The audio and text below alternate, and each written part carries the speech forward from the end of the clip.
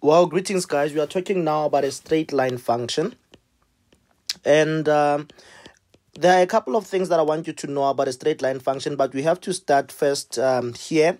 The standard form of a straight line function is given as y equals to mx plus c, where some of the most important things here are important. Y represents your variable in the y-axis, and then m represents your gradient. I should remind you here that when we calculate gradient, it is change in x. It's change in y. It's change in y all over change in x, which is the same as saying y2 minus y1, x2 minus x1. X is your variable in the x-axis, whilst as c is your constant, but it tells us something very important, which is the y-intercept. Okay, and I should remind you that the y-intercept is found where x is equals to 0. So when we sketch a line function, there are a couple of things that we need to know. Number one, we need to know the shape. Okay, and the shape of the function is actually influenced by the gradient. All right, it is influenced by the value of m. Okay, so we are going to look at the following scenarios. When m is positive, we are going to look at when m is negative. We are going to look at when m is equals to 0 and when m is undefined. All right, so when m is positive, when m is negative, so meaning here if maybe let's say m is, let's say the value of m here is 1, 2, let's say the value of this is -1, -2, and I think you get the idea. So you're going to say this is x and this is y. When m is positive, we expect to have an upward incline. In other words, we expect to get an increasing function. All right. When m is negative, we expect to get a graph like this. We expect to get a downward incline, meaning we expect to get a decreasing function. Okay. Now, this here is actually when this case occurs actually when the change in y is equals to 0. This is what happens. So you can just imagine in this case that if you are having y equals to mx plus c, and it so happens that m is 0, it means that then your y is equals to c. So here it means that this is the case where you're going to have y being your constant. In other words, you are having a flat surface. Okay, so we expect our graph to look like this, where this is y is equals to c. So here we expect a flat slope. But now here it's where you are having where your x is equals to, your change in x is equals to 0. In this particular case, then we expect to have a graph that looks more or less like that, where x is equals to c. This is where the gradient is undefined. All right, so you need to know this 4 scenarios. The second thing that you need to know when you sketch a line function is that you need to know what is the x-intercept. And remember, guys, when we talk about the x-intercept, you must remember that we let x be equals to 0. Sorry about that. We let y be equals to 0. Then we solve for x. The other one with the y-intercept, we let x be equals to 0.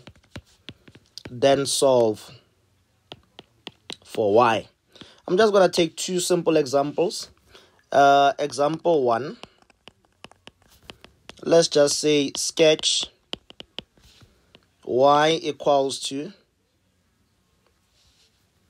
2x plus 4. Y equals to 2x plus 4. Let us go into it. The first thing that you need to know is the shape, and remember that the shape is influenced by the gradient, and this can be written as y equals to mx plus c. You see now that the value of m actually here, the value of m is actually 2. Okay, so our m is 2, which is actually positive. So if everything is correct, we expect to have a shape that looks something more or less like this. Maybe this being 4. We expect something more or less along those lines. All right. And then now that we have found out what is the shape, we now want to find out what is the x-intercept. All right. X-intercept, remember, we let y be 0. So that means that in this equation, wherever I see Ntwena, wherever I see y, I'm going to put 0. And then here we can now apply the additive inverse, so that we now have minus 4 equals to 2x. Then we can apply the multiplicative inverse, where x then is equal to negative 2, which implies that this point is negative 2 and 0. Then we can find the y-intercept by saying let x be equals to 0, so that wherever, again, we are still dealing with that same equation, so that wherever we see x, we put 0. So that is 4. So your equation there is 0 and 4. Now you are ready to sketch. In our sketching, we must make sure that our diagram is well calibrated and the scales are accurate. So don't use freehand.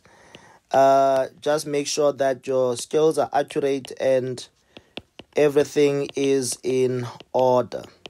Okay, 1, 2, 3, 4, 5, 6. Negative, negative, negative, negative, negative, negative. 1, 2, 3, 4, 5, 6. Okay, now the first point that we had was 0 and 4. That means when x is 0, when will x be 0? X will be 0 on the y-axis. So when x is 0, y is 4. And then let's check here. When x is negative 2, y is 0. When will y be 0? It will be 0 on the x-axis. So here we have negative 2 here. So here is our graph.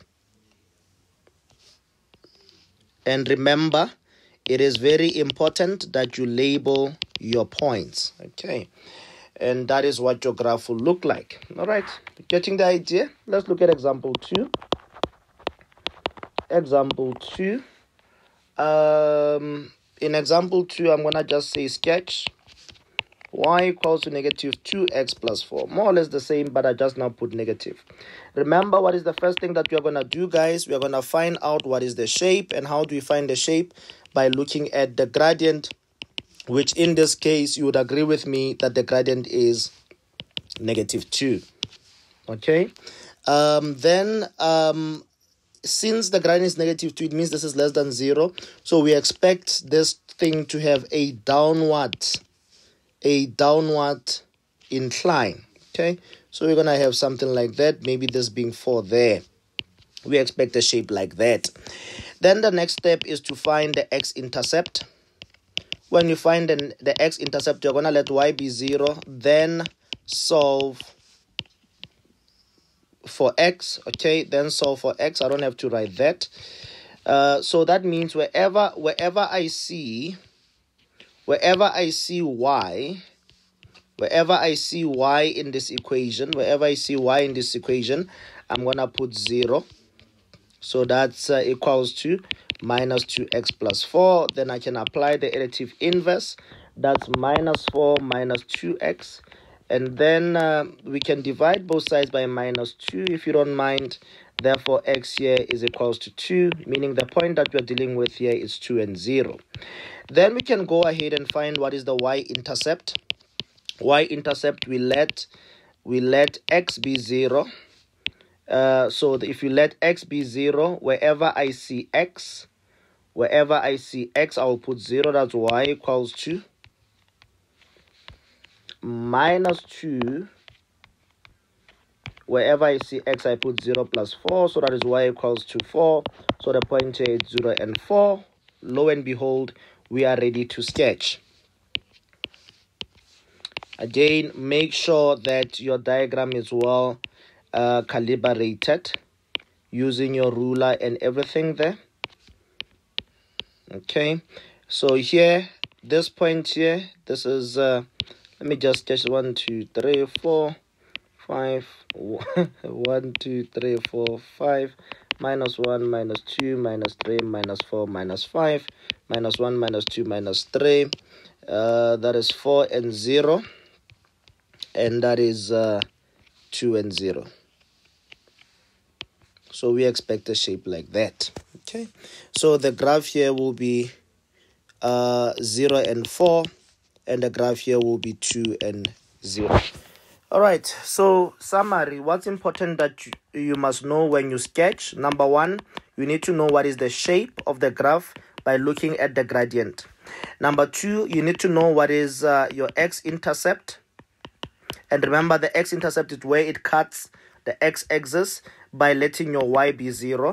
And lastly, you need to find out what is your y-intercept by letting x be 0. Number 4, you need to label your points.